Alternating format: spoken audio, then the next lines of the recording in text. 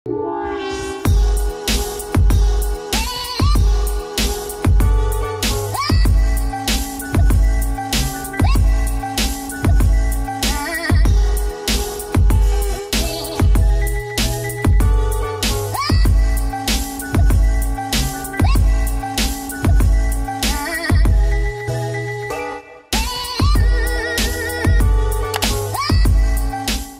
nako, 5 or 10 to 5. Ay, grabe. Napakainit. Summer na. Anyway, what is up guys? What is up mga kaaro? Back with another video. And I hope okay kayong lahat. I hope lahat kayong malusog at malakas. Okay? Make sure nagtitake kayo ng mga vitamins nyo. Make sure na safe kayo at hindi lumalabas kung hindi kinakailangan. But anyway, what we're going to do today or what we are going to talk about today is a shoe na gustong-gusto ko. It's a rare shoe. Hindi mo siya makikita kung saan-saan. In fact, chinek ko na ang buong internet yata. I've done that literally siguro mga 3 gabi. Hinahanap ko siya. Well, 3 gabi, mga 1 oras bawat gabi. Or probably more. Pero hindi ko talaga mahanap. Okay? I've searched of course the art number of it. Inside the size tag, pero hindi ko talaga siya makita. But before we talk about it, let me also remind you guys at mga kaaro that we will have a raffle. Pagdating ng 20k natin, mamimigay tayo ng isang sapatos. Kung kilala nyo si Dennis Rodman ng Chicago Bulls dati, back in the 90s, siya ang ka-team ni Michael Jordan. If you haven't seen the movie yet, documentary yet sa Netflix, it's entitled The Last Dance, pero I bet you marami sa inyo nakapanood na nun. But anyway, yung isang sapatos na sinuot niya sometime in 1996, which is the Air Shake Shack or Air Shake or Nike Air Shake Ndestrukt. So yun yung sapatos at napakaganda na sapatos ni Dennis Rodman. Aside from that, pagdating din natin ng 16k guys at mga kaaro, mamimigay din tayo ng 2 na riding gears. I suggest check out the link in the description below kasi dapat nyo malaman kung paano sumali. Kung hindi nyo pa napapanood, check the description below para sa link ng 2 videos na yun para makasali kayo. Alright? So pag-usapan natin itong isang sapatos na to. The other day also nag-review ako or ginawa natin ng video yung isang sapatos na PUMA Trinomic, and naalala ko meron din pala akong isa pang PUMA Trinomic na sapatos. So ayun, hindi ko na patatagalin pa. So isa siyang para sa sapatos that are Trinomic also. Okay, so take a look at that, napakaganda. Okay, ito yung pair or right pair niya. Dapat nakikita niyo na maayos. Take a look at that, napakaganda. Okay, now meron tong art number. Pwede niyo i-check din, pero I've searched for it. 348444, tapos may space and then 01. I checked that. Grabing pawis ko talaga. Chinek ko na yan and wala akong makakita ng information about it. This one is a PUMA Trinomic. It's R698. I don't know if this number is significant. Na-check ko na rin siya.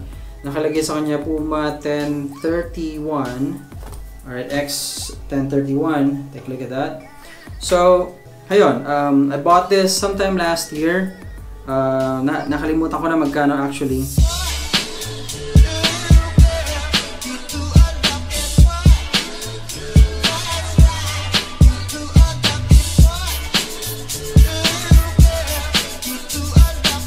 Dapat bibilin to ng isang taga ibang bansa eh. Kalimutan ko na kung saan, pero basta somewhere in Germany. Collector ng PUMA R698 ng mga sapatos. Hindi nga lang natuloy dahil mahirap ang way na shipping. I was told by LBC para nila i-ship to, it will cost me mga 5,000 pesos, which is grabing mahal. Hindi ko natuloy na ibigay dahil nga sobrang hirap para ipadala at napakamahal. Anyway, so let's take a look at the design of this. Dito sa may bandang toe guard, okay, or bumper, whatever you like to call that. Meron siyang parang mga, I don't know, Greek mythology or tribal prints. Ayan o, sana nakikita nyo na maayos.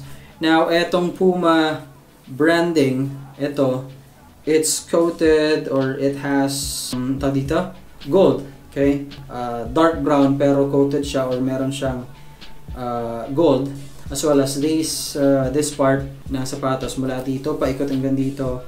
Aside from that, meron din siyang gold dito.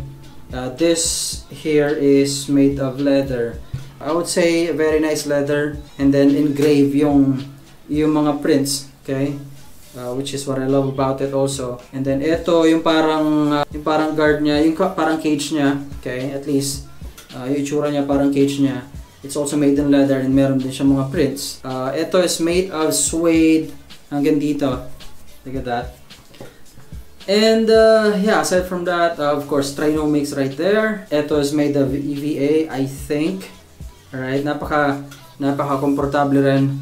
Yung loob, take a look at it. Meron din siyang print. Teka. Okay. Yung loob, meron siyang print na parang si Piccolo. I don't know kung nakikita nyo yan, but yeah. Ayan siya. Oops. Ayan. Okay. So, kung alam nyo kung ano ang tawag dito sa sapatos na to, let me know through the comment section below. Again, so rare na kahit anong gawin ko, binaliktad ko na yata ang Google pero wala akong makita. I've checked everything as far as I know, ha. But yeah, wala talaga akong makita. Anyway, it's also very nice with flat lace as you can see right there. Ayan o. So, tinanggal ko siya kanina.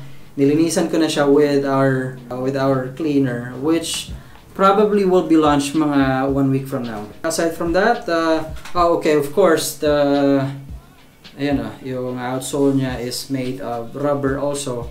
And then I don't know kung ano tawag dito, but it's more of like a gel. So it's transparent in this case at meron siyang print nung parang kay Piccolo or whatever character that is. Para siyang mummified na skeleton. So I don't know. Anyway, I really love the design of this. Something na gustong-gusto ko. That is why kahit na 8.5 to, alanganin actually sa akin. Sinuot ko pa rin siya. I once wore this at napakaganda. I just love the Trinomic. The design is really badass, of course, as you can see. Oh, meron pa pala siyang tahi dyan. No? It's rare, sabi ko nga. Pero napakaganda kasi ng design, and that is why even yung isang tao sa kabilang parte ng mundo hinahanap yung ganito. But yeah, anyway, that is it for this video. I hope you like it. If you do, please give it a thumbs up. And if you are not yet, again, subscribe to the channel. Please subscribe naman dyan. And don't forget to hit that notification bell also para updated ka sa lahat ng mga videos natin dito sa channel. Thank you so much for watching this video. Guys, mga kaaro, sobrang na pawis ko. Grabe. Maagos na. At ang ganyan pa. Anyway, thank you so much again for watching this video. Hanggang sa muli. Alright, bye now.